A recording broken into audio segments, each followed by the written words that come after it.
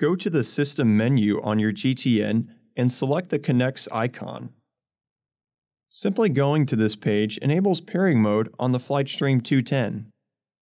Remaining on this GTN page while you pair with your tablet or phone. To connect an iPad or iPhone, open Settings, then select the Bluetooth menu. Make sure that Bluetooth is enabled.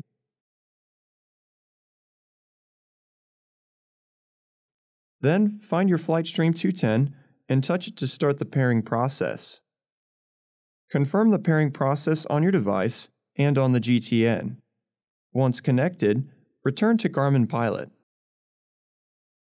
Press the Home button, then go to the Connext page.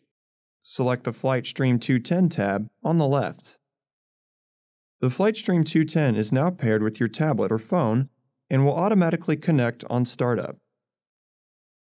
To transfer a flight plan to the GTN, first, go to the flight plan page on Garmin Pilot. I'm going to load a stored flight plan. Now we will see it send it to the GTN by selecting the new Connext icon at the top of the screen.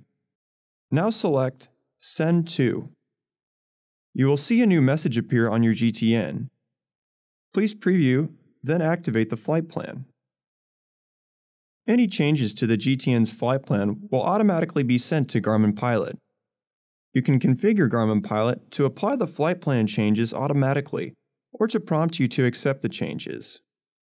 Please note, to upload arrival or departure procedures from Garmin Pilot to a certified navigator, you will need matching navigation data on Garmin Pilot. This requires Jeppesen navigation data to be downloaded on Garmin Pilot.